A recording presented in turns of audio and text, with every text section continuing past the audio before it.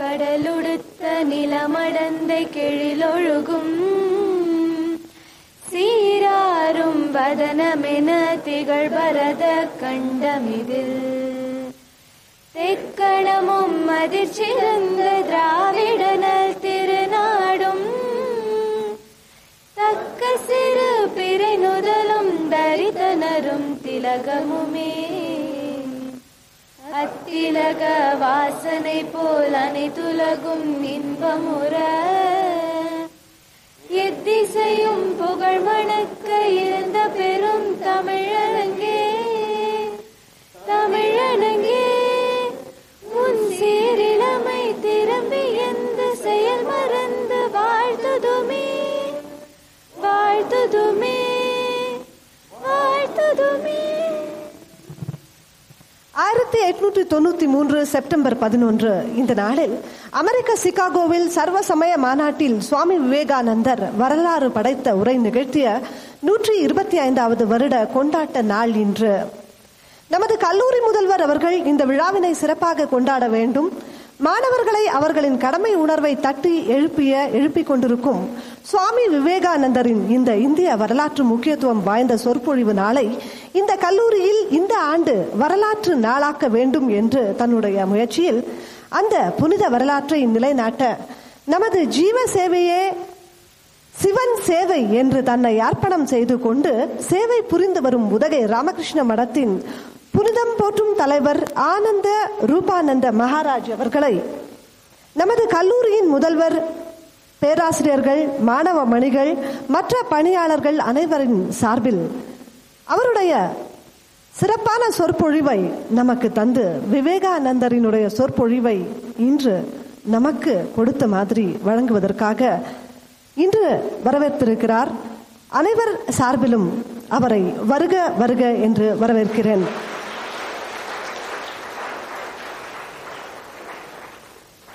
அவருடைய வருகை நமக்கு புனிதம் தரும் நாளாகட்டும். எதை செய்தாலும் அதில் அரசு கலைக்கல்லூரி தனித்துவம் பெற்று முன்னிற்க வேண்டும். மாணவர்களுக்கு செய்யும் சேவையே மகேசனுக்கு செய்யும் சேவை என கடமையாற்றும் நமது கல்லூரி முதல்வர் டாக்டர் ஈஸ்வரமூர்த்தி அவர்களை அனைவர் சார்பிலும் வருக வருக என்று வரவேற்கிறேன். இந்த விழாவினை ஏற்பாடு செய்த நுண்கலை மன்ற ஒருங்கிணைப்பாளர் ஆங்கிலத்துறை பேராசிரியர் பிரவீணா தேவி அவர்களே, விவேகானந்தரின் கொள்கைகளை எப்போதும் பறைசாற்றி அதன் வழி நடக்கும் பக்தர் தமிழ் பேராசிரியர் தர்மலிங்கம் அவர்களே, ஆங்கிலத்துறையின் அமைதிப்புரா சுபத்ரா அவர்களே, கல்லூரி பேராசிரியர்களே, சக ஊழியர்களே, உங்கள் அனைவரையும் வருக வருக என இந்த விழாவிற்கு வரவேற்கிறேன். இந்த விழாவினை சிறப்பிக்க விவேகானந்தர் பாதையில் பயணிக்க வந்திருக்கும் மாணவ மணிகளே, உங்கள் அனைவரையும் வருக வருக என்று வரவேற்கிறேன். இனியவரே, இளையவரே, இனிமை சேர்ப்போம், வாருங்கள் வாருங்கள். வரவேற்பினை நல்க வாய்ப்பளித்த உங்கள் அனைவரையும் வருக வருக என்று இன்னொரு முறை வரவேற்று எனது வரவேற்புரையை முடிக்கிறேன். நன்றி. Arise, awake and stop not till the goal is reached. இவ்வளவுதான். அவரோட மிக முக்கியமான சமாச்சாரங்கள்ல 2 விஷயங்கள் தான் சொன்னாரு. ஒன்று எழுமின் விழுமின், அரைஸ் அண்ட் அவேக். இது வரைக்கும் நீ என்ன என்ன அடைய விரும்புகிறாயே அதை அடையும் வரை தளர்ந்து விடாது. இப்போ என்ன இருக்கணும் அப்படின்னு சொன்னா, சுவாமிஜி சொன்னது என்னன்னா, எந்த ஒரு நோக்கத்திற்காக நம்ம செல்கிறோமோ முதலில் அந்த நோக்கத்தை, அந்த ஏம்பிஷன் அப்படிங்கிறது அந்த நோக்கம் நம்ம எதுக்காக எங்க போறோம் அப்படிங்கிற எந்த பாதைக்காக போறோம், அதாவது போகாத ஊருக்கு வழி தேடுற மாதிரி இருக்கக்கூடாது. எங்க போறோங்கிறது முதல்ல கரெக்டா தெரியணும் அப்படின்னாரு. அப்ப அந்த ஆம்பிஷனை ஃபர்ஸ்ட் நம்ம நம்ம மனசுல ஏத்திக்கிட்டு அடுத்த பாதையை வந்து நம்ம தேடணும். விவேகானந்தர் ஒரு இளைஞர் சிகாகோவிற்கு செல்லும் போது ஒரு இந்தியனை அவ்வளவு எளிதில் வந்து அவங்க வந்து மதிப்பிட மாட்டார்கள். கருப்பினத்தவன், ரேசிசம். ஆனால் அவருக்கு கொடுக்கப்பட்ட நேரத்தை, மிக குறைந்த அளவிலே கொடுக்கப்பட்ட நேரத்தை பயன்படுத்தி உடனடியாக மேடையை விட்டு இறங்க வேண்டும் என்பதுதான் கட்டளை. ஆனால் அவர் my dear sisters and brothers of America அப்படின்னு சொல்லி ஒரு வார்த்தையை சொன்ன உடனே, அந்த சென்டென்ஸ்ல சொன்ன உடனேயே அத்தனை அரங்கமும் கைத்தட்டலோடு நிறைந்தது. அவர் எத்தனை நேரம் பேசினார் என்பது யாருக்கும் தெரியவில்லை. என்னமோ மந்திரத்தால் கட்டுப்பட்டவர்கள் போல அத்தனை பேர் கட்டுண்டு கிடந்தார்கள். அப்படிப்பட்ட இளைஞனே 125வது விழாவை நம்ம கொண்டாடுகிறோம். அவர் பேச்சில் இருந்த சிலவற்றை மட்டுமே மேற்கோள் காட்ட விரும்புகிறேன். எங்கள் நாடு மத இனத்தை தாண்டி, எங்கள் நாடு எல்லோரையும் வரவேற்கக்கூடியது. அடுத்த மதத்தையும் அடுத்த இனத்தையும் நாங்கள் அவர்களின் எந்த விதத்திலும் அவர்களுக்கு தவறு செய்ய, அவர்கள் தவறு என்பதை சுட்டி காட்டாமல் அப்படியே ஏற்றுக்கொள்ளோம். அப்படிப்பட்ட நாடு. மற்றவர்கள் வந்து எந்த இடத்திலிருந்து துரத்தப்பட்டார்களோ, மதத்தாலும் இனத்தாலும் துரத்தப்பட்டார்களும் அத்தனை பேரையும் நாங்கள் தஞ்சமடைய வைத்துள்ளோம். சகோதர சகோதரிகளாக ஏற்றுள்ளோம். அப்பேற்பட்ட நாட்டிலிருந்து வந்து உங்களுக்காக வந்து நான் இங்கே வந்து ஒரு பிரதிநிதியாக உங்கள் முன்னால் ஒரு பேச்சாளராக உள்ளேன் என்பதில் மிக பெருமை அடைகிறேன் அப்படின்னு சொன்னார். இப்போ நம் நாடு வந்து எப்படிப்பட்ட ஒரு பெருமையான நாடு என்பதை நினைவில் கொள்ளுங்கள். மதம், இனம், அதை தாண்டி அத்தனை ஒற்றுமையில் சில பிரச்சனைகள் இருந்தாலும் அதை தாண்டி அத்தனையுமே வந்து நம்ம ஒற்றுமையோடு இருக்கிறோம். வேற எந்த நாட்டிலும் இல்லாத இந்த பெருமை நம்மளுக்கு உண்டு. மிகச்சிறிய இளைஞனாகிய அவர் ராமகிருஷ்ண சுவாமிகளிடம் அவர் செல்லும் போது, அவர் வந்து பெரிய சிஷ்யனாக அவரோட இதை வந்து கட்டுண்டு போய் கிடைக்கவில்லை. அவர் கேள்வி கேட்பதற்காக தான் அங்கு போனிருந்தார். அவரிடம் திரும்ப திரும்ப கேள்வி கேட்டு கேட்டு கேட்டு கடைசியில் வந்து அவருடையுமே சரணடைந்தார். அப்படிப்பட்ட ஆள் அவரோட தவத்திற்காக கன்னியாகுமரியில் நீந்தி சென்று அந்த பாறையில் நீண்ட நாள் தவம் இருந்தார். அவரை பற்றி சொல்வதென்றால் நாள் பூரா சொல்லிக் கொண்டே செல்லலாம். அப்பேற்பட்ட மகானுடைய 125வது அந்த சிகாகோ சொற்பொழிவின் நாளை நாம் கொண்டாடுகிறோம் என்பதை மிக பெருமையுடன் சொல்லிக் கொள்வேன். இந்த வாய்ப்பினை அளித்தமைக்கு நன்றி கூறி விடைபெறுகிறேன். நன்றி, வணக்கம். 125 ஆண்டுகளுக்கு முன்னாடி சுவாமி விவேகானந்தர் சிகாகோவில் போயிட்டு ஒரு உரையாற்றினார். அந்த உரை மூலமாக தான் பாரத நாடு எப்படி என்றது எல்லோருக்கும் தெரிஞ்ச மாதிரி புகழ்பெற்ற நாடு என்பதையும், நம்முடைய தத்துவங்கள் அது எப்படி மற்றவர்களுக்கு வழி காட்டக்கூடியதாக இருக்கிறது என்பதையும் உலகம் அப்போதுதான் புரிந்து கொண்டது. ஒரு கதை சொல்கிறேன். ஒரு ஓவியர் இருக்கிறார். அந்த ஓவியரிடம் பயிலுவதற்காக ஒரு மாணவன் சென்றான். நன்றாக ஓவியம் கற்றுக்கொண்டான். கற்றுக்கொண்டு முடித்தவுடன் அவன் தான் கற்ற அந்த வித்தையை, அந்த ஆற்றலை ஒரு 2-3 நாட்கள் செலவு செய்து அழகான படம் ஒன்று வரைந்தான். அந்த படத்தை கொண்டு வந்து அந்த ஊரிலே ஒரு இடத்தில் வைத்துவிட்டு, இது அழகான படம், இதை நான் வரைந்தேன், இதில் ஏதேனும் தவறுகள் இருந்தால் இன்டு மார்க், அந்த குறியீட்டை போட்டு விடுங்கள் என்று சொல்லிவிட்டு போனான். மறுநாள் வந்து பார்த்தான். அந்த இடத்திலே எல்லா இடத்திலும் மக்கள் வந்து அந்த படமே தெரியாத அளவிற்கு இன்ட்டு போட்டுவிட்டு போய்விட்டார்கள். அவன் திரும்ப ஓவியம் கற்றுக் கொடுத்த அந்த குருவிடம் சென்று, ஐயா, நீங்கள் புகழ்பெற்ற ஆசிரியர், உங்களிடமிருந்து அந்த கலையை நல்ல முறையிலேயே நான் கற்றுக்கொண்டேன். இருந்தும் மக்கள் என்னுடைய ஓவியத்தை இவ்வாறு எல்லா இடத்திலுமே இன்று போட்டு அது எனக்கு ஒரு அவமதிப்பாக தோன்றவில்லை. அது உங்களுக்கு ஒரு அவமதிப்பாக இருக்கிறது என்பதை உணரும் போது எனக்கு மிகவும் வருத்தமாக இருக்கிறது. என்ன செய்வேன் என்று புலம்பினார். அதற்கு அந்த குருவானவர் சொன்னார், அதே போன்று இன்னொரு படத்தை வரைந்து கொண்டு வா என்றார். அந்த சீடனும் அதே போன்று ஒரு படத்தை வரைந்து கொண்டு வந்தான். அதே இடத்தில் குரு அவனை அழைத்து கொண்டு சென்றார். அதே இடத்தில் படத்தை வைத்தார். கீழே ஒன்று எழுதினார், நான் ஓவியம் கற்றுக்கொள்கிறேன்.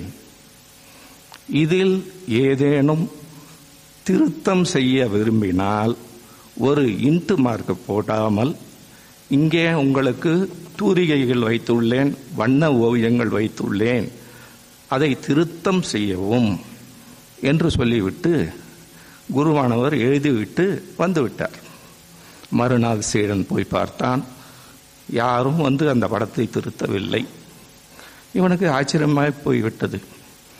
இது என்ன, இது அழகான படம், போன முறை செய்து வைத்திருந்த போது எல்லாரும் வந்து இன்ட்டு போட்டு விட்டு சென்றார்கள். இப்போது பார்த்தால் யாருமே அதை திருத்தம் செய்ய ஒருத்தவரும் முன்வரவில்லையே. இவனுக்கு ரொம்ப ஆச்சரியமாயிடுச்சு. திரும்ப குரு கிட்ட போனான். ஐயா, இது யாருமே திருத்தம் செய்யக்கூட யாருமே இல்லையா? இதில் தவறே இல்லையா? முதல்ல எல்லாரும் தவற பார்த்தாங்க, இப்போ தவறே இல்லைன்றாங்களே. அவனுக்கு ஒன்றும் புரியல. அப்போதான் குரு சொல்றாரு, இது மக்களுடைய இயல்பு. அந்த இயல்பானது தானும் திருந்த மாட்டான், மற்றவர்களையும் திருத்த வரமாட்டான். தானும் திருந்த மாட்டான், மற்றவர்களையும் திருத்த வரமாட்டான். ஆனால் குற்றம் சொல்வதிலும் மற்றவர்களை, நீங்க 4 பேர் ஒரு இடத்துல சேர்ந்துட்டீங்கன்னு வச்சுங்க, புஸ்தகமா டிஸ்கஸ் பண்ணுவீங்க, சப்ஜெக்ட் மேட்டரா டிஸ்கஸ் பண்ணுவீங்க, நம்ம பிரின்சிபாலை பத்தி ஆசிரியர் பத்தி என்னென்னவோ பேசின்னு தான் இருப்போம். ஆனா இது wastage of time, time consumption. பகவான் எல்லாருக்கும் அந்த 24 மணி நேரம்ன்றதை கொடுத்து இருக்கிறார். அந்த 24 மணி நேரத்தை யாரு சரியா உபயோகப்படுத்தி கொண்டு வருகிறானோ அவன் வாழ்க்கையில முன்னேறான். பாமர ஜனங்கள் இப்படித்தான் இருப்பார்கள். இந்த பாமரனை பண்புள்ளவனாக மாற்ற வேண்டும். பண்புள்ளவன் அவனை இறைவனை நோக்கி திருப்ப வேண்டும். இறை சக்தி என்பது என்ன? அது எங்கேயும் இல்லை, உள்ள இருக்கு. அதை உணர வைக்க வேண்டும். அதை எவ்வாறு உணர வைப்பது? இப்போ நம்ம லேப் இருக்கு, எல்லாம் போட்டு ஆராய்ச்சி பண்றோம். என்னென்ன சொன்னாலும் டக்கு டக்குன்னு கெமிஸ்ட்ரி வாத்தியார் ஆகட்டும், பிசிக்ஸ் வாத்தியார் ஆகட்டும், ஒரு கோட்பாடு இருக்கிறது ப்ரூஃப் பண்றாங்க. அதே போல நம்ம முன்னேறுகள், ரிஷிகள் எல்லாரும் இருந்திருக்காரு. இவங்களால தான் இது உருவாக்கப்பட்டது அப்படின்னு யாருமே சொல்ல முடியாது. யார் வேணாலும் வரலாம், டெஸ்ட் பண்ணலாம். இந்த மதம்ன்றது நம்மளை பண்படுத்தப்பட்டவர்களாக மாற்ற வேண்டும், அதி புத்திசாலிகளாக மாற்ற வேண்டும். நம்மிடம் இருக்கக்கூடிய அந்த இறைத்தன்மையை புரிந்து கொள்ள வைக்கக்கூடியதாக இருக்க வேண்டும். அதுதான் மதம். அன்பு செலுத்த வேண்டும். நம்முடைய பாரத நாடு பழம்பெரும் நாடு, நீரதன் புதல்வர், இதெல்லாம் நம்ம படிச்சிருக்கிறோம். இதெல்லாம் அந்த காலத்தில் தட்சிணேஸ்வரத்தில் ஒரு கோயில் பூஜாரி, அவர் பேர் ராமகிருஷ்ணர், 7 ரூபாய் சம்பளம். அவர் இந்து மதத்தில் இருக்கக்கூடிய பிரிவுகளில் இருக்கிறதெல்லாம் பிராக்டிஸ் பண்ணார். கிறிஸ்துவ மதத்தில் இருக்கிறதெல்லாம் பிராக்டிஸ் பண்ணார். இஸ்லாம் மதம் என்ன சொல்றது அதையும் பிராக்டிஸ் பண்ணார். எல்லாத்தையும் மொத்தம் நெட் ரிசல்ட் இஸ் சேம். அந்த நெட் ரிசல்ட் ஆன்மா பரமான்மா ரெண்டுத்துக்கும் இருக்கக்கூடிய ஒரு ஒற்றுமையை உணர்ந்தார். இந்த ஜனங்க ஒன்றும் புரியாம நான் தான் உயர்ந்தவன் நீ தான் உயர்ந்தவன் போட்டு சண்டை போட்டுக்கின்னு மண்டையை உடைச்சின்னு இருக்காங்களே, இது சரியில்லையே. ஒருத்தருக்கு ஒருத்தர் அன்பு செலுத்தணும், அப்படின்றத ஒரு எளிய ஒரு கருத்தா சொல்றார். ஒரு குளத்துல போயிட்டு ஒரு 4 பேர் 4 படித்துறைகளை இறங்குறாங்க, தண்ணி குடிக்கிறாங்க. ஒருத்தன் வாட்டருன்றான், இன்னொருத்தன் பானின்றான், இன்னொருத்தன் அக்குவான்றான். இது போல ஒவ்வொரு லாங்குவேஜ் சொன்னாலும் தண்ணியோட குணம் மாறாது. அதே போலத்தான் அந்த இறைத்தன்மை. இதை வச்சு ஒரு நம்ம கிட்ட இருக்கக்கூடிய மனித நேயத்தை வளர்த்து கொள்ள வேண்டும் அப்படின்ற கருத்தோடு இருந்துட்டு இந்த கருத்துக்களை உலகத்துக்கு சொல்லணும். அதற்கு அவர் வெயிட் பண்ணிட்டு இருக்காரு. சீட பிள்ளைங்க வரணும், சொல்லணும், இதை கருத்தை மக்களுக்கு தெரியப்படுத்தணும். நாம் யாரு, ஹூ ஆம் ஐ, திங்க் பண்ணுங்க, சொல்லுங்க, கண்ணை மூடின்னு யோசனை பண்ணி பாருங்க. நைட்டு போயிட்டு ஹூ ஆம் ஐ, எதுக்காக நம்ம இந்த உலகத்தில் பிறந்தோம், எங்கே போக போகிறோம், எதை அடைய போகிறோம், என்ன பர்பஸ் லைஃபு, அதெல்லாம் யோசனை பண்ணணும். அப்படி இருக்கும்போது தான் விவேகானந்தர் ராமகிருஷ்ணர் அந்த பூஜாரிகிட்ட வந்தார். அப்போது அவர் ராமகிருஷ்ணர்கிட்ட கடவுளை காட்ட முடியுமா, கடவுளை பார்க்க முடியுமா எல்லாம் கேள்வி கேட்குறாரு. ஏன்னா அவருக்கு கடவுள் மேலேயே நம்பிக்கை இல்லை. அவருக்கு ராமகிருஷ்ணர் கடவுளே காட்டுறேன், எல்லாத்தையும் காமிக்கிறோம்ப்பா, நீ வா, நீ கூட்டுன்னு போயிட்டு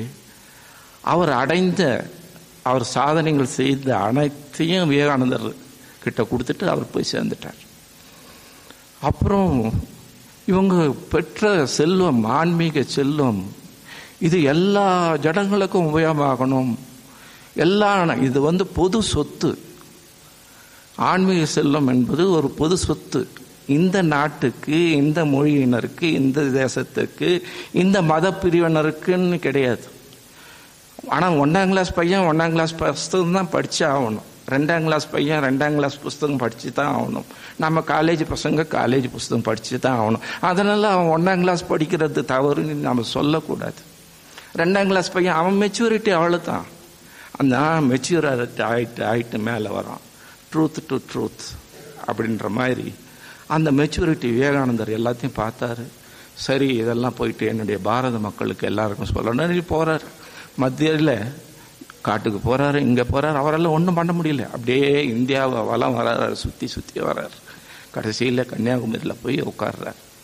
கன்னியாகுமரியில் போயிட்டு உட்காந்துட்ட பிறகு அப்படியே நினச்சி பார்க்குறாரு. அவருடைய முன்னாடி பெரிய பாரத நாடு அப்படியே நிற்குது. ஃபர்ஸ்ட் செஞ்சுரியில் இந்தியா எப்படி இருந்தது, second century, third century, fourth century, அப்படியே பார்த்துக்கிட்டே வராரு. என்னமா வளம் பொருந்திய நாடாக இருந்துருது. அவ்வளோ செல்வங்கள், அவ்வளோ ஞான பூமி. அப்புறம் வெளிநாட்டினர்களுடைய படையெடுப்பு, அப்படியே நாட்டோட வளமை குறைந்து குறைந்து குறைந்து நம்ம கிட்ட இல்லாமல் எல்லாம் 0 பாயிண்ட்ல சேர்ந்துடும். அப்போதான் அவருக்கு இதை எப்படியாவது ஒரு உயிர்க்கணும், பெருசாக பண்ணணும் அப்படின்னு நினச்சின்னு இருந்தார். அந்த நேரத்தில் தான் சிகாகோவில் அட்ரஸ் சொல்கிறாங்க. இது போல் நீங்கள் போயிட்டு லெக்சர் கொடுங்க, சொல்லுங்க, இந்து மதத்தோட பெருமைகளை சொல்லுங்க, நம்மக்கிட்ட இருக்கிற ஒரு ஆன்மீக செல்வத்தை அவங்கள கொடுக்கணும். அவங்க கையில் நிறைய பணம் இருக்குது, அந்த பணம்லாம் கொண்டு வரணும், இங்கே நம்ம ஏழைகளுக்கு உதவி பண்ணணும். சும்மா காட்டி அவங்ககிட்ட போய் கை நீட்டி நம்ம பிச்சை எடுத்துன்னு வர வேண்டியதில்லை. நம்மக்கிட்ட ஆன்மீக அது என்ன இருக்குது, என்ன சொல்லியிருக்காங்க ரிஷிமார்கள், அந்த முனிவுகள் எல்லாம் வேதாஸ் என்ற புஸ்தகத்தில் இருக்குது. அது நீயும் நானும் கண்டுபிடிச்சது கிடையாது. யார் வேணாலும் ரியலைஸ் பண்ண முடியும். அதுக்கான தகுதியை நம்ம வளர்த்துக்கணும். இந்த தத்துவத்தை தான் கொண்டு போயிட்டு விவேகானந்தர் எல்லா இடத்துலையும் சேர்ந்து 1893 டிசம்பர் மாதத்தில் கடைசி நாள் அப்போது கப்பலில் புறப்படுறாரு அமெரிக்காவை நோக்கி. அந்த கப்பல் கொலம்பு, சிங்கப்பூர், ஜப்பான் எல்லாம் போயிட்டு கனடா வழியாக போயிட்டு சிகாகோ போய் சேர்றாரு. சிகாகோவில் தான் அவர் லெக்சர் கொடுக்குறாரு. அந்த லெக்சர் கொடுத்தோட அந்த வார்த்தைகளை நாம் ரிப்பீட் பண்ணுறதை விட நான் புஸ்தகத்தில் கொண்டு வந்திருக்கிறேன். அதை ஒரு 10-15 நிமிஷம் ஜஸ்ட்டு படிக்கிறேன். அதில் கொஞ்சம் கவனம் செலுத்தி கேளுங்க. அவருடைய பாயிண்ட் என்ன, அது என்ன, பாரத கலாச்சாரம் நம்மளை பண்படுத்தவங்களா மாற்றக்கூடியது தான் மதம் என்று சொல்கிறாங்க. நம்ம கிட்ட இருக்கக்கூடிய அந்த பூரணத்துவத்தை வெளிப்படுத்தக்கூடியது தான் நம்ம கல்வி அமைப்பாக இருக்கணும். நம்ம புத்திசாலிகளாக மாறணும். அறிவுள்ளவர்கள், விஸ்டம், அந்த அறிவு வளரணும். மற்றவங்களுக்கு உதவி செய்யக்கூடிய மனப்பான்பு என்பது அதிகமாகணும். ஒருத்தர் நேசிக்கணும். எல்லோரும் இந்திய குடிமக்கள், இந்தியாவை உயர்த்தணும். அதுக்கு நம்முடைய மனசும் உடலும் பலம் பெறணும். அந்த மனசும் உடலும் பலம் பெறணும்னா நம்ம இண்டிவிஜுவலாக என்ன செய்ய முடியும்? முதல்ல நம்மளுடைய சோஷியல் ஒர்க்கை வீட்டிலிருந்தே ஆரம்பிக்கணும். அப்புறம் ஊரில் செய்யலாம், அப்புறம் உலகம். அதுக்கு நாம் என்ன செய்யணும், எப்படி இன்னும் இருக்கணும்ன்றது ஒரு 10 நிமிஷத்தில் அவர் என்ன விவேகானந்தர் சொன்னார்ன்றத புஸ்தகத்தில் இருக்கு. அதை ஜஸ்ட் நான் கொஞ்சம் படிக்கிறேன், கேளுங்க. சர்வ மத மகாசபை சிகாகோ பல்கலைக்கழகத்தில் 1893 செப்டம்பர் 11 திங்கள் முதல் 27 வரை கூடியது. இது ஏன் பண்ணாங்கன்னா, அந்த வருஷத்துலேருந்து ஒரு 400 வருஷத்துக்கு முன்னாடி போய் கொலம்பஸ் என்பவர் அமெரிக்காவை கண்டுபிடிச்சார். அது சம்பந்தமாக இதை நிகழ்ச்சியை அந்த இடத்துல ஏற்பாடு பண்ணாங்க. அந்த நிகழ்ச்சியில் சர்வதேச மகாசபை சிகாகோ கலைக்கழகம் ஆர்ட்ஸ் இன்ஸ்டியூட்டில் கூடியது. மிச்சிகன் அவென்யூவில் அந்த கட்டிடம் அமைந்திருந்தது. உலக கண்காட்சியின் ஒரு அங்கமான அது ஓவியங்கள், சிற்பங்கள், செருப்பு சிலைகள் என்ற கலையின் பல்வேறு அம்சங்களை கொண்டதாக இருந்தது. சர்வமத மகாசபை கொலம்பஸ் ஹாலில் ஆரம்பித்தது. அதன் கீழ்த்தளத்திலும் மேல் தளத்திலுமாக சுமார் 4000 பேர் அமர முடியும். ஒவ்வொரு நாளும் 3 பகுதிகளாக நிகழ்ச்சிகள் நடைபெற்றன. ஒவ்வொரு பகுதியும் 2 முதல் 3 மணி நேரம் வரை நடைபெற்றது. எல்லா பகுதிகளுக்கும் மக்கள் பெருவாரியாக கூடினர். பெண்கள் அதிகமாக இருந்தனர். மேடை சுமார் 50 அடி நீளமும் 15 அடி அகலமும் உடையதாக இருந்தது. இந்த முதல் நாள் அது அமெரிக்க கத்தோலிக்க சபையில் மிக உயர்ந்த பதவி வகிப்பவரான கார்டினல் கிப்பன்ஸுக்கு ஒதுக்கப்பட்டிருந்தது. இந்த நாற்காலியின் 2 பக்கங்களிலும் வரிசைக்கு 30 வீதம் 3 வரிசைகளில் மர நாற்காலிகள் இடப்பட்டிருந்தன. பேசுவதற்கான அமைப்பும் ரோஸ்ட்ரம் மேடை மீது இருந்தது. செப்டம்பர் 11 காலையில் சுவாமிஜி உட்பட சர்வ மத மகாசபை பிரதிநிதிகள் அனைவரும் கொலம்பஸ் ஹாலின் ஒரு பகுதியில் கூடினர். கொலம்பஸ் ஹாலில் 4000க்கும் மேற்பட்ட ஆண்களும் பெண்களும் அமர்ந்திருந்தனர். 100கணக்கானோர் இடம் கிடைக்காமல் கதவுகளுக்கு அருகிலும் வெளியிலும் கூடியிருந்தனர். காலை 10 மணி ஆகியது. சர்வமத மகாசபையில் இடம்பெற்ற முக்கியமான 10 மதங்களாகிய பிரம்ம சமாஜம், யூத, இஸ்லாம், இந்து, பௌத்த, தாவோ, கன்ஃபூஷிய, ஷின்டோ, ஜொராஸ்ட்ரிய, காத்தலிக்க, கிரேக்க, சர்ச் மற்றும் புராட்டஸ்டன்ட் மதங்களை குறிப்பிடும் வகையில் அங்கிருந்த நியூ லிபர்ட்டி மணி 10 முறை அடித்தது. உலகத்தில் இருக்கிற அத்தனை மதத்தோட ஆட்களும் அங்கே ரெப்ரசன்டேட்டிவாக போயிட்டு இருந்தாங்க. கார்டினல் கிப்பன்ஸ் மேடையின் நடுவில் தலைமை ஆசனத்தில் அமர்ந்திருந்தார். அவரது வலது பக்கம் சீனாவில் 5 புத்த பிட்சுகளும், இடது பக்கம் கிரேக்க சர்ச்சின் தலைமை பிஷப்புகளும் அமர்ந்திருந்தனர். மற்றவர்கள் ஆசனங்களில் அமர்ந்திருந்தனர். அனைவரும் தங்கள் நாட்டிற்கும் மதத்திற்கும் உரிய ஆடைகளை அணிந்திருந்தனர். அனைவரும் அவரவர் இருக்கையில் அமர்ந்தனர். அங்கே ஆழ்ந்த சப்தம் நிலவியது. திடீரென்று பியானோ இசைக்க தொடங்கியது. அதைத் தொடர்ந்து ஹாலில் அமர்ந்திருந்த சுமார் 4000 பேரும் எழுந்திருந்து கடவுளை துதியுங்கள் என்ற கிறிஸ்துவ துதி பாடலை பாடினர். பின்னர் பரலோகத்தில் இருக்கும் எங்கள் பிதாவே என்ற பிரார்த்தனை அனைவரும் கூறினர். சுவாமி விவேகானந்தர் லெக்சர் கொடுக்கும்போது அவருக்கு ஒருத்தர் ஸ்டெனோகிராஃபர் இருந்தார், ஜே குட்வின் என்ற ஒரு பேர். அவர் இங்கிலாந்திலிருந்து அமெரிக்காவுக்கு குடிபெயர்ந்தவர். 1895 வாக்கில் குடிபெயர்ந்தார். அவர் சுவாமிஜி, ஏன்னா அவருக்கு சுவாமிஜி கொடுக்குற அந்த லெக்சர் ஸ்பீடுக்கு யாராலும் அவ்வளோ வேகமாக குறிப்பெடுத்து அந்த உரையை தயாரிக்க முடியல. ஆனால் ஜே குட்வின் என்றவர் சுவாமிஜியோடவே கூடவே இருந்தார். அவருடைய சமாதி இங்கே நம்ம ஊட்டியில் செயின்ட் தாமஸ் சர்ச் சிமெண்ட்ரியில் இருக்குது.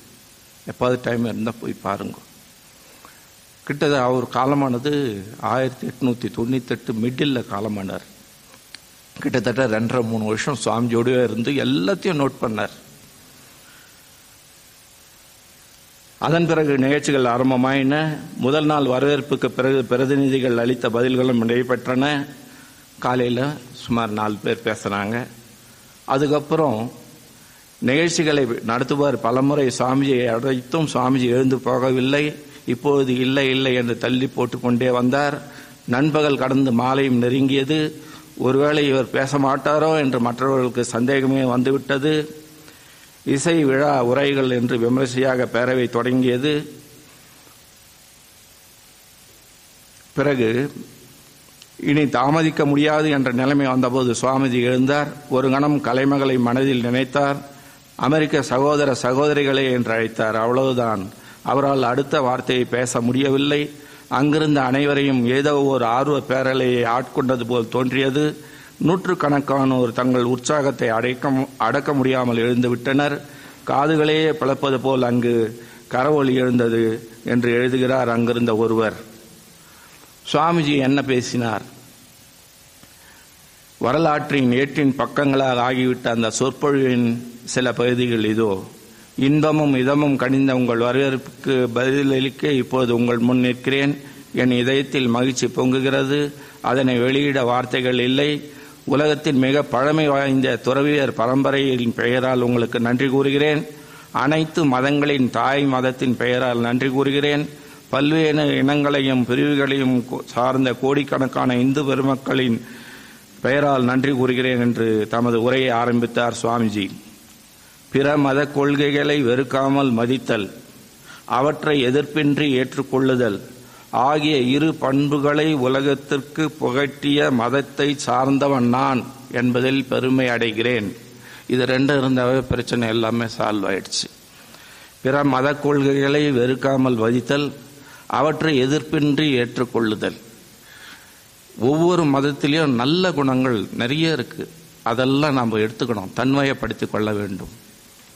உலகில் உள்ள அனைத்து நாடுகளாலும் அனைத்து மதங்களாலும் கொடுமைப்படுத்தப்பட்டவர்களுக்கும் நாட்டை விட்டு விரட்டி அடிக்கப்பட்டவர்களுக்கும் புகலிடம் அளித்த நாட்டை சேர்ந்தவன் நான் என்பதில் பெருமைப்படுகிறேன். அமெரிக்காவில் போய் சொல்றார், நம்மள ஆண்டு இருந்தவங்க பிரிட்டிஷ்காரங்க, அடிமை இந்தியாவில் இருந்தோம், வாயை திறந்தே பேச முடியாது. ரோமானியர்களின் கொடுமையால் தங்கள் திருக்கோயில் சிதைந்து சீரழிந்த அதே வருடம் தென்னிந்தியாவிற்கு வந்து எங்களிடம் தஞ்சமடைந்த அந்த கலப்பற்ற இஸ்ரேல் மரபினர்களுக்குள் எஞ்சி நின்றவர்களை மனமாற தழுவி கொண்டவர்கள் நாங்கள் என்று கூறிக்கொள்வதில் பெருமைப்படுகிறேன். பெருமைமிக்க ஜொராஸ்ட்ரிய மதத்தினரில் எஞ்சியிருந்தோருக்கு அடைக்கலம் அளித்து இன்னும் பேணி காத்து வருகின்ற மதத்தை சார்ந்தவன் என்பதில் பெருமை கொள்கிறேன் என்று இந்தியாவின் பெருமையை கூறினார். இப்போ கூட 1983 இலங்கையிலிருந்து அகதிகளாக நிறைய பேர் வந்து மண்டபம் கேம்பில் தங்கியிருந்தாங்க. நாம் மடத்து சார்பாக 5 வருஷம் அங்கேருந்து அவங்களுக்கு சர்வீஸ் பண்ணோம். நிறைய ஸ்டூடெண்ட்ஸுங்களை ஆர்ஃபனேஜில் சேர்த்து விட்டோம். வந்த ஒரு 3 மாதம் ரொம்ப கடுமையாக இருந்தது. டெய்லி மத்தியானத்தில் சாப்பாடெல்லாம் கொடுத்தோம். பெரிய பணம் இருந்தவங்கெல்லாம் வந்து ஒரு தட்டு எடுத்துகிட்டு வந்து எங்கள் வீட்டில் 5 பேருங்க, எங்கள் வீட்டில் 3 பேருங்கன்ட்டு சாப்பாட்டுக்கோசம் நிற்கிறாங்க. துணிமணிகள்லாம் கொடுத்தோம், மெடிக்கல் சர்வீஸ் எல்லாம் பண்ணோம். அகதிகளாக வந்தாங்க. இப்போ கூட பர்மாவிலிருந்து அகதிகளாக வந்திருக்காங்க. அதை நாம் பார்த்துருக்குறோம். 62-63 டிபெத்லேருந்து நிறைய பேர் வந்திருக்காங்க, அகதிகளாக வந்திருக்காங்க. அவ்வளோ பெருமை மிக்க நம்ம நாடு. அந்த நாட்டோட பாரம்பரியத்தை காப்பாற்ற வேண்டியது இளைஞர்கள், செல்வம் இளைஞர்களாகி உங்கள் கையில் தான் இருக்குது. நம்ம அனாவசியமாக சண்டை போட்டு பிரயோஜனம் இல்லை. பாரத நாடை எப்படி உயர்த்தணும், அதுக்கு நாம் என்ன பண்ணணும்? நம்ம மனம் வலிமை உள்ளதாக இருக்கணும், நம்ம பாடி வலிமை உள்ளதாக இருக்கணும். அப்போ தான் நம்ம வலிமையை மற்றவங்களுக்கு கொடுக்க முடியும். பிரிவினைவாதம், மதவெறி போன்றவற்றை கண்டித்து அவை இல்லாத ஒரு சமுதாயம் உருவாக வேண்டும் என்ற நல்லெண்ணத்துடன் அவற்றிற்கு அழிவு காலம் வந்துவிட்டது. இன்று காலையில் இந்த பேரவையின் ஆரம்பத்தை குறிப்பிட்ட முழங்கிய மணி மத வெறிகளுக்கும் வாளாலும் பேனாவாலும் நடைபெறுகின்ற கொடுமைகளுக்கும் ஒரே குறிக்கோளை அடைய பல்வேறு வழிகளில் சென்று கொண்டிருக்கும் மக்களிடையே நிலவும் இரக்கமற்ற உணர்ச்சிகளுக்கும் சாவு மணியாகும் என்று நான் திடமாக நம்புகிறேன் என்று தமது உரையை நிறைவு செய்தார். 125 வருஷத்துக்கு முன்னாடி என்ன நடந்தது, இப்போ என்ன நடந்துக்குது, எது மாதிரி சூழலில் நாம் இருக்கிறோம். இந்த சூழ்நிலையில நாம் என்ன செய்ய முடியும் நம்முடைய நாட்டுக்கு? இப்போ சுதந்திரம் அடைஞ்சிருக்குது, ஃப்ரீ இந்தியா. எது ஒன்றாலும் பேசலாம், எது ஒன்றாலும் எழுதலாம், யாரும் கண்டுக்க மாட்டாங்க. எனக்கு இப்போ கோவம் வந்துச்சுன்னா அவங்க பிரின்சிபாலை கூட அடிக்கலாம். உங்கள் பிரின்சிபால் என் மேலே கேஸ் போட மாட்டார். ஏன்னா இவர் நம்ம ஓல்டு ஸ்டூடெண்ட்டு, நமக்கு பள்ளிக்கூடத்தில் படித்தார். அதனால் நான் அவர் குழந்தை மாதிரி தான் பார்க்குறேன். அதனால் அந்த அளவுக்கு நமக்கு கருத்து சுதந்திரம் இருக்குது. இதே போல் நம்ம போய் சீனாவில் பண்ண முடியுமா? சீனாவில் வாயை தந்த போச்சு, அந்த ஃப்ரீடமே இல்லை. ஆனால் அமெரிக்காவில் பண்ண முடியும். என்ன வேணாலும் பண்ணலாம், என்ன வேணாலும் செய்யலாம். அவ்வளோ சுதந்திரம் இருக்கும்போது உங்களுக்குன்னு ஒரு பிரேக் போட்டுக்கணும், உங்களுக்குன்னு ஒரு கட்டுப்பாடு வச்சுக்கணும். நமக்குன்னு ராமாயணம் இருக்குது, மகாபாரதம் இருக்குது, பஞ்சதந்திரா ஸ்டோரிஸ் இருக்குது. வாழ்க்கை என்பது என்ன, வாழ்க்கையை எப்படி வாழணும், எப்படி வாழலான்றது ஒன்று. இப்படி தான் வாழணும், இந்த முறையில் தான் வாழணும் ஆசைப்படுறது ஒன்று இருக்குது. நம்ம இப்போ ஒரு ஐஏஎஸ் பரீட்சை எழுதுகிறோம், பாஸ் பண்ணணும்னு ஆசைப்படுறோம். அதுக்கு என்னென்ன பண்ணுறோம், எவ்வளோ கஷ்டப்படுறோம், எவ்வளோ உழைக்கிறோம். அப்போ தானே ஐஏஎஸ் பரீட்சை பாஸ் பண்ண முடியுது. கடவுளை அடையிறதும் அதே போல் விஷயந்தான். அதனால் இதை மனசில் வச்சிங்க. உதவு சண்டையிடாதே, உதவு சண்டையிடாதே, ஒன்றுபடுத்து அழிக்காதே, சமரசமும் சாந்தமும் வேண்டும், வேறுபாடு வேண்டாம் என்று விரைவில் எல்லா மத கொடிகளின் மீதும் எழுதப்படும் இன்னும் 125 வருஷத்துக்கு முன்னாடி சொன்னார். அதனால் வலிமையான பாரதம் உருவாகணுன்றது ஒவ்வொருத்தரும் நினைப்போம். அந்த வலிமையான பாரதம் ஏற்படுத்தணுன்றதுக்கு ஒவ்வொருத்தருக்கும் ஒரு பொறுப்பு இருக்குது, முழு பொறுப்பு இருக்குது. அந்த நாம் மறந்துடக்கூடாது. ராமகிருஷ்ணனுடைய டைரக்ட் டிசைபிள் சிவானந்தர் இங்கே ஊட்டிக்கு வந்தார் 1920s. வந்து இருக்கும்போது இந்த அழகான மலை பிரதேசத்தை எல்லாம் பார்த்த அப்புறம் அவருக்கு ரொம்ப ஆனந்தம் பொங்கி வழிஞ்சது. இந்த இடத்துல நல்ல ஜெபம் பண்ணலாம், தியானம் பண்ணலாம், அழகாக இடம், யாராவது கொடுத்தாங்கன்னா நல்லா இருக்குமே அப்படின்னார். அப்போது நம்ம கோட மந்தில் இருந்தது தான் ஒரு சலவை தொழிலாளி திருவேங்கடம் பிள்ளை என்றவர் ஒரு இடம். அந்த அம்மா அவரோட கனவுல மாரியம்மா வந்தாங்க, நம்ம ஊரில் இருக்கிற மாரியம்மா வந்தாங்க. இதெல்லாம் நடந்தது நிஜம். வந்துட்டு இது போல் ஆசிரமம் நல்ல காரியம் செய்ய போகிறாங்கோ, ஏதாவது அவங்களுக்கு போய் இடம்லாம் கொடுங்கன்னு. அப்புறம் அவர் கொடுத்த பூமியில் தான் ராமகிருஷ்ண மடம் இப்போ அங்கே இருந்து 1926 செயல்பட்டுக்கிட்டு இருக்குது. இங்கேயே நம்ம ஊர் குட்வின் சமாதி இங்கேயே இருக்குது. விவேகானந்தருக்கு ஸ்டெனோகிராஃபராக இருந்தவர். அதனால் கிறிஸ்தவங்களோ முஸ்லீம்களோ என்ன மதமோ இனமோ எல்லாம் உண்டா இருந்தாலும் நாம் இந்தியர்கள் அப்படின்றத பெருமைப்படணும். இந்திய நாடு முன்னேறணும், இந்திய நாடு வளமையாக இருந்தால் தான் நாம் இங்கே சந்தோஷமாக இருக்க முடியும். இதுதான் இந்திய நாடுன்னா ஆளுக்கு ஒவ்வொருத்தன் ஒவ்வொரு பக்கம் ஓட்ட போட்டோன்னு வச்சுக்க, மழை பெஞ்சால் எல்லாரும் நினைய வேண்டியது தான். யாரும் ஓட்டையெல்லாம் போடக்கூடாது. நாம் இருக்கிற இடத்த எவ்வளோ சுத்தமாக வச்சுக்கிறோமோ அந்த அளவுக்கு நல்லது. நம்ம மனசையும் சுத்தமாக வச்சுப்போம், நம்ம உடலை சுத்தமாக வச்சுப்போம். கூடுமான வரைக்கும் நல்ல எண்ணங்களை, நல்ல புஸ்தகங்களை படியுங்க. நல்ல வாழ்க்கை கண்டிப்பாக உங்களுக்கு அமையும். உங்களுக்குன்னு அவர் பிரின்சிபால் ஐயா சொன்ன மாதிரி ஒரு குறிக்கோள் இருக்கணும். அந்த குறிக்கோளை வச்சுங்க. வாழ்க்கையில் உங்களுக்கு என்ன வேணும், எங்கே போய் சேரணும், உங்களுடைய இலக்கு என்ன அப்படின்றத நிர்ணயம் பண்ணிங்க. அதில் எல்லாத்துலேயும் வெற்றி பெறத்துக்கு நான் பகவான்கிட்ட பிரார்த்தனை செஞ்சுக்கிறேன். ரொம்ப நன்றி, வணக்கம். Dear brothers and sisters of America, that is how our Vivekananda ji started his speech in Chicago. So, in the same footsteps, and treating you all as my brothers and sisters, I like to convey my warm greetings to one and all present here. We are gathered here in remembrance of our Swamiji and his speech which inspired millions and especially the youth. I would like to use this golden opportunity to convey you the message of Swamiji to the youth. Swamiji had great faith in the youth. He said each youth has the capacity to reform the entire India. You have to do service to humanity. What can be the loss? We can lose our life, but what's so precious about life? We are all going to die someday or the other. So let's die for a worthy purpose. These are the exact words used by Swami Vivekananda. Take up one idea, make that idea your life. Think of it, dream of it, and live on that idea. Let your brain, nerve, and every part of your muscle be on that idea. Don't worry about the obstructions and the hindrances. Do what you can do. Don't think, I am nothing, I can't do this. No. If you just get hypnotized with these notions, you will be a nothing. You are everything. We are created by Almighty. How can we be nothing? We are everything. We can do everything. We should be ready to do everything. Man must do everything. We all have heard about the story of a sheep and a lion. The lion, which was brought to the company of sheep, thought itself to be a sheep and started bleating. It ran away from the presence of a lion. Only when it met a real lion was it able to understand even that was a lion, and it started roaring. Even we should take the example of Swami Vivekananda. We should bring out the capacity in us. Only then will we shine. Swami Vivekananda insisted on actions rather than thoughts. Everyone can think, yeah, that's simple, I can do it. No, you should bring out to the world. Only then will the world recognize you. Or else, what's the difference between us and the trees? Even they are existing, they are going to die someday and they will decay. And it will be the same with us. No, that's not the way. We'll have to leave a mark behind us. History must speak with us. We have seen Swami Vivekananda. We have heard of his lectures. Now, willingly or unwillingly, we are gathered here. Why? It's the power of Swami Vivekananda that has united us. Even we should set an example. That is what Swami Vivekananda insisted upon. Swami Vivekananda wanted us to have such an attitude. I can swallow up the ocean. The mountains will break down at my word. That is the energy we must have.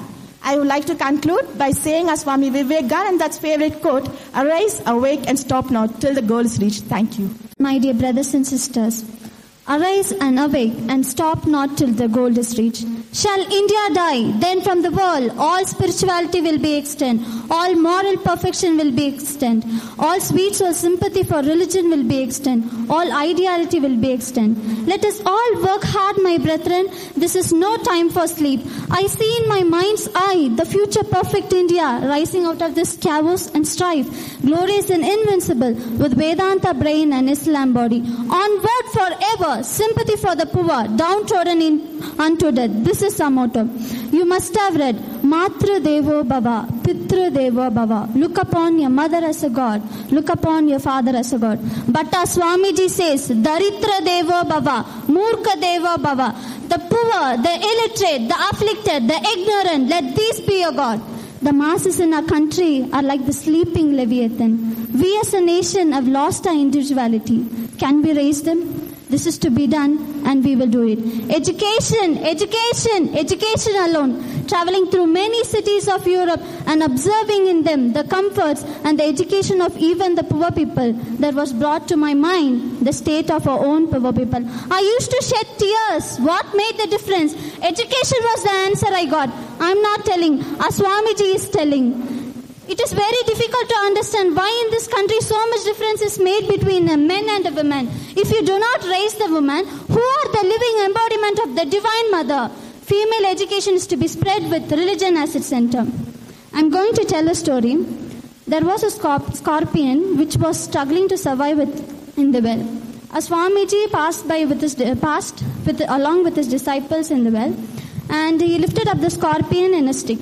The scorpion sweetly stung the Swamiji's hand. In pain, he held it out on the floor. And the second time, he lifted up the scorpion in his hand. And one of his disciples asked, Guruji, why did you lift it up the scorpion even after it stung you the second time?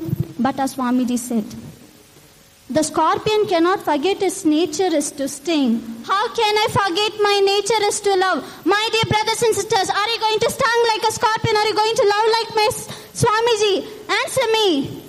There is a howling cry that we are very poor. How many charitable associations are there for the well-being of the poor? How many of you really weep for the sorrows and sufferings of the millions of poor in India? Are we men? What are we doing for their livelihood, for their improvement? Arise and awake and stop not till the goal is reached. The poor people cannot reach the education. The education reaches the poor people. Who is the real politician? It is one and only Swami Vivekananda. Therefore, I conclude my speech by saying that we all should work together to bring the grand vision of a Swami Vivekananda, where we see our great motherland seated in a glorious throne. Thank you. Thank you for giving this opportunity. Thank you. We welcome S. Soumya to sing a song. மனிதானி மகத்தானவன், மண்ணில் பரம்பொருளின் உருவானவன். மனிதானி மகத்தானவன், மண்ணில் பரம்பொருளின் உருவானவன். பாரத தாய் பெற்ற மகன், பண்பாட்டில் சிறந்த மகன், வரலாற்றை உருவாக்கும் தலைமகன் நீ. மனிதானி மகத்தானவன். மனம் வைத்தால் மலைகளும் உன் கைகளுக்குள் அடங்கிவிடும். இமைப்பொழுதில் நதிகளுமே திசை மாறி பாய்ந்துவிடும். விண்மீனும் உன் கழுத்தில் அணியாக மாறிவிடும்.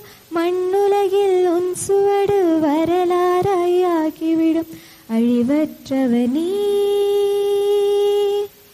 உந்தன் உயிரினிலே நின்றுலவும் பரம்பொருளின் மகத்துவத்தை உணர்ந்திடுவாயே. மனிதானி மகத்தானவன். நம்பிக்கை நம்பிக்கை உன்னிடத்தில் நம்பிக்கை கொண்டாலே ஆற்றல்களும் ஊற்றெனவே தெரித்து விழும். மரணமற்ற பிறப்பற்ற எல்லையில்லா ஆன்மானி. மனது வைத்தால் உலகமே உன் காலடியில் வந்து விழும். உண்மையிலே நீ பெரும் சக்திகளின் முழு உருணி. குரல் கொடுத்து புது யுகத்தை அழைத்திடுவாயே. மனிதானி மகத்தானவன். சிங்கத்தின் இருதயத்தை வலிமை பெற தியானம் செய்வாய். ஜீவனிலே சிவனை கண்டு தொண்டதனை செய்திடுவாய். உறுதி கொண்டு உழைத்தாலே சாதிப்பாய் எதையும் நீ. துணிவு கொண்ட உள்ளத்துடன் சிங்கமென எழுவாய் நீ. முயன்றாலே நீ உந்தன் முயற்சி என்றும் பெருபலத்தால் மண்ணுலகை விண்ணுலகை மாற்றிடுவாயே. மனிதானே மகத்தானவன், மண்ணில் பரம்பொருளின் உருவானவன். தேங்க்யூ. எழுமின் விழுமின் இளைய பாரதமே, நீங்கள் எல்லாம் இளைஞர்கள். எப்படிப்பட்ட இளைஞர்கள்? சுவாமி விவேகானந்தர் அவர்கள் சொல்லுவார்கள், 100 இளைஞர்களை தாருங்கள், இந்த நாட்டினை புரட்டி போடுவேன் என்று. அந்த 100 இளைஞர்கள் எப்படிப்பட்ட இளைஞர்கள் தெரியுமா? இரும்பு போன்ற சதையும் எஃகு போன்ற நரம்பும் உடைய 100 இளைஞர்களை தாருங்கள் என்று சொன்னால், ஏன் அந்த 100 இளைஞர்களில் உங்களில் இருப்பவர்கள் இருக்கக்கூடாது என்பதனை நீங்கள் நன்கு புரிந்து கொள்ள வேண்டும். திறமை இல்லாதவர்கள் இந்த உலகத்தில் யாருமே கிடையாது. நாம் எல்லோரும் வாழ பிறந்தவர்கள் என்பதை மறந்து விடாதீர்கள். நாம் எங்கு செல்ல வேண்டும்? மரணத்திற்கு அப்பால் செல்ல வேண்டும். அப்பொழுதுதான் நம்மால் இந்த சமுதாயத்திலே ஏதேனும் நல்ல நிகழ்வுகளை நிகழ்த்த முடியும். இவையெல்லாம் மனம் சார்ந்த விஷயங்கள் என்பதை மறந்து விடாதீர்கள். எல்லா மனிதர்களுக்குள்ளும் ஆற்றல் இருக்கின்றன, இதையும் நீங்கள் மறந்து விடாதீர்கள். சுவாமி விவேகானந்தருடைய வாழ்க்கையிலே நடந்த சில நிகழ்வுகளை பகிர்ந்து கொள்வேன். தன்னுடைய இளம் வயதிலேயே தன்னுடைய தந்தையார் மிகப்பெரிய வழக்கறிஞர் கல்கத்தா மாநகரிலே காலம் சென்று விட்டது. அவரும் இறந்து விட்டார். மறுநாள் தன்னுடைய உற்றார் உறவினர்களால் மிகப்பெரிய கோட்டையை விட்டு வீதிக்கு வருகிறார். நினைத்து பாருங்கள், ஒரு செல்வந்தன் வீட்டு குடும்பத்திலே பிறந்த ஒரு இளைஞனுக்கு ஏற்பட்ட நிலைதான். ஆனால் எந்த ஒரு காலகட்டத்திலும் எந்த ஒரு சூழ்நிலையிலும் தன்னுடைய குருவினுடைய வாக்கிற்கு இடையூறாக இருந்து விடுவோமோ என்று சொல்லி தன்னுடைய குருவினுடைய வார்த்தைகளையே கடைபிடித்து வந்தவர்தான் சுவாமி விவேகானந்தர்.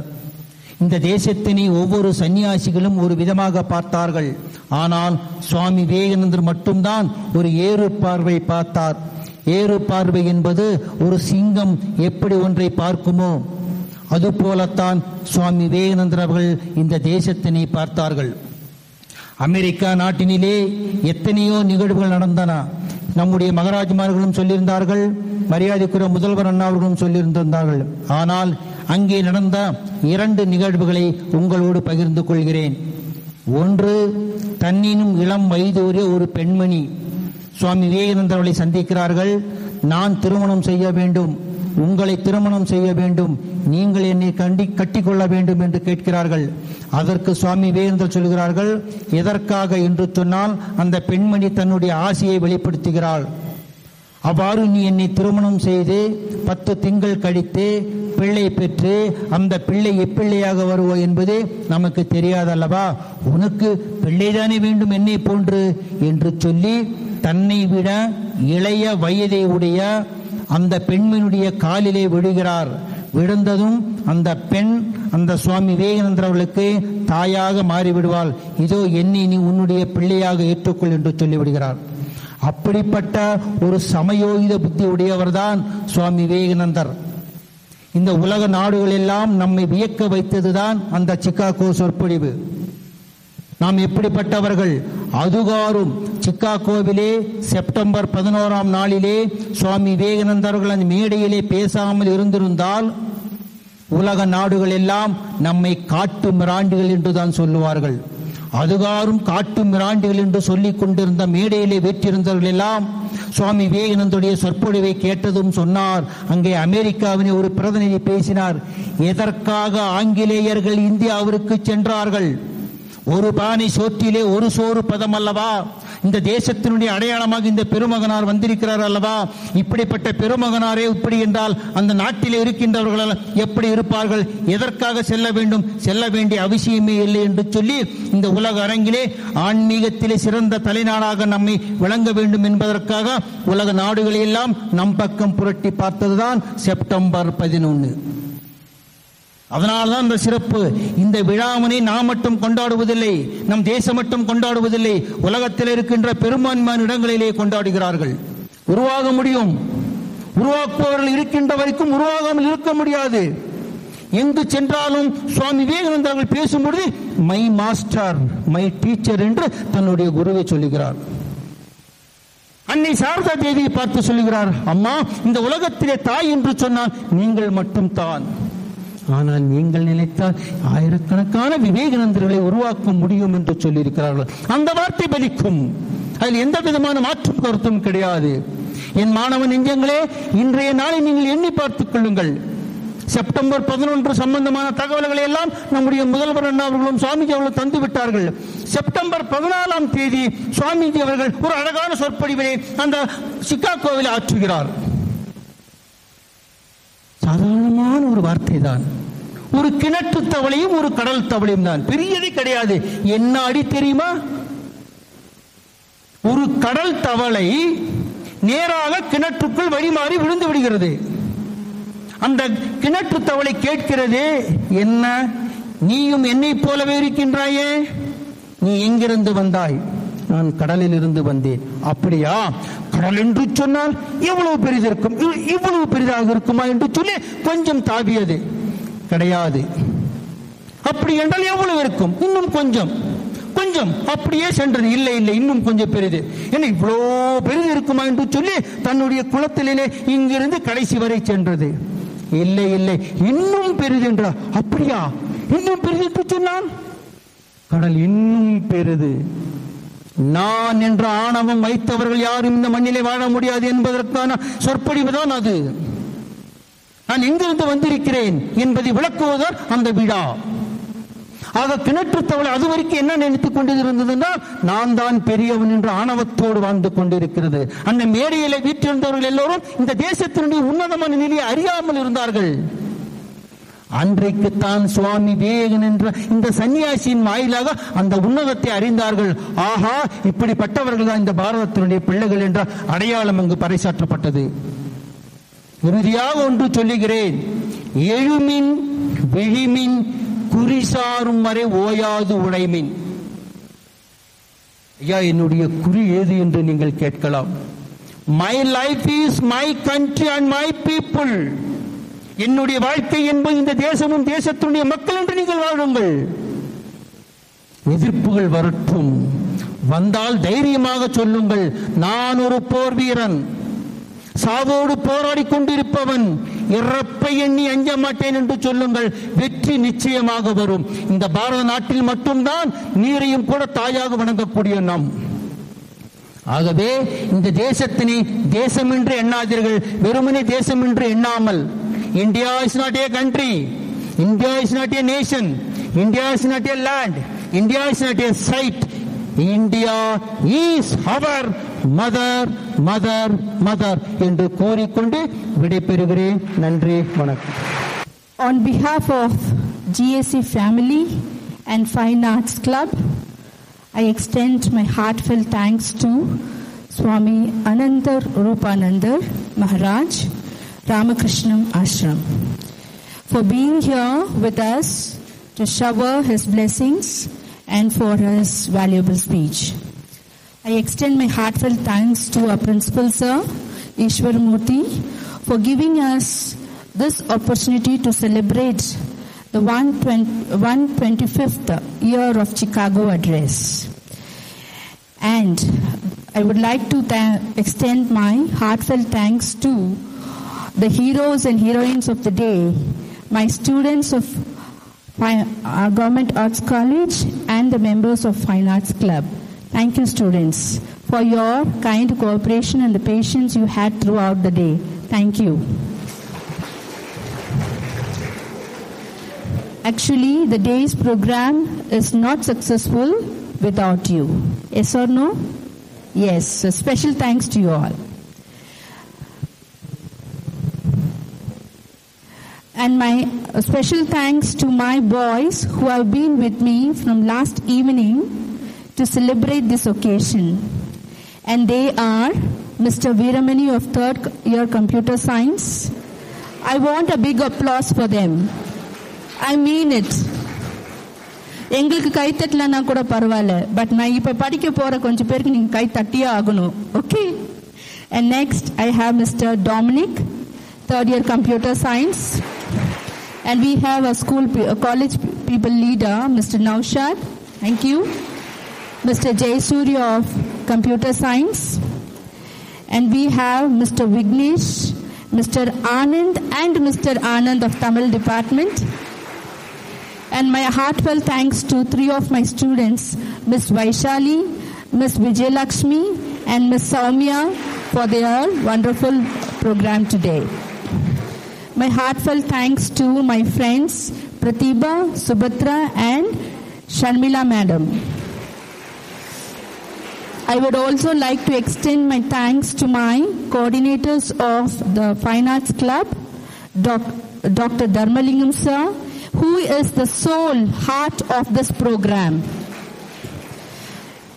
because he is a man of Ramakrishna. Okay, so he is a replica of all the teachings of Ramakrishna madam. Vitte taramataaru, இந்த நாள் அவருக்கு தான் சொந்தம். So he is the hero of the day. And we have Sharmila madam. Thank you ma'am for your wonderful welcome address. And we have Subhatra madam. I thank her for her coordination. And I'm really very happy here to have our press, the Nakkubetta TV, and we have our friend Mr. Pradeep here as a cameraman who is recording us all here, and he will show us beautiful on the screen on Sunday 9 o'clock. Okay, Sunday 9 o'clock in the program varum. So we will thank Pradeep. Pradeep sir, please marakama inga program varno. Thank you so much. And now, yes. And not but the least, I once again thank my students for being so patient and making this program the celebration a grand success. Thank you. Thank you so much.